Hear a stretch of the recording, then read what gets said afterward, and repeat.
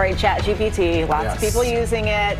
Apparently, it's only 50% of the time right when it comes to a medical diagnosis. And this is one place that I find to be really special and important. I care about the diagnosis as an emergency physician. So in this study, they found that ChatGPT did well half the amount of time. Now, comparing up to doctors, I think that ChatGPT did worse. I will say that. There is no official study to say the accuracy in our diagnosis. But one thing that I think is interesting is that they also use ChatGPT to answer our board exams. There are multiple board exams that we take through medical school, and ChatGPT passed all 3 of them.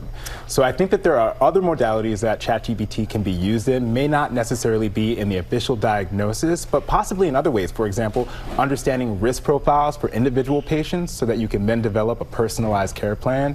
ChatGPT and AI can be used in the hospital just to identify patients who are more at risk than others. I think that there's so much opportunity there. ChatGPT could never pass that oral board exam, by the way, that you have to do. You know what? You listen to me. I do listen to you. Doctor's orders. Yeah, I appreciate that. A part of our board exams is an oral exam where you have to communicate, as what Will learned about today. And my larger point is that ChatGPT can be a tool, but not a replacement. Exactly. For a doctor.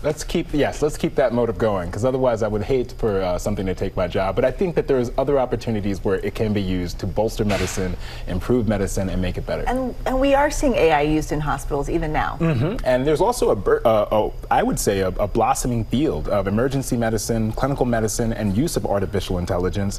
Physicians are training in it to be able to better use it. I think it's going to be a good asset in the future as long as we figure out how to hone it in. Doctors better than 50% though. Yes, yes, we are.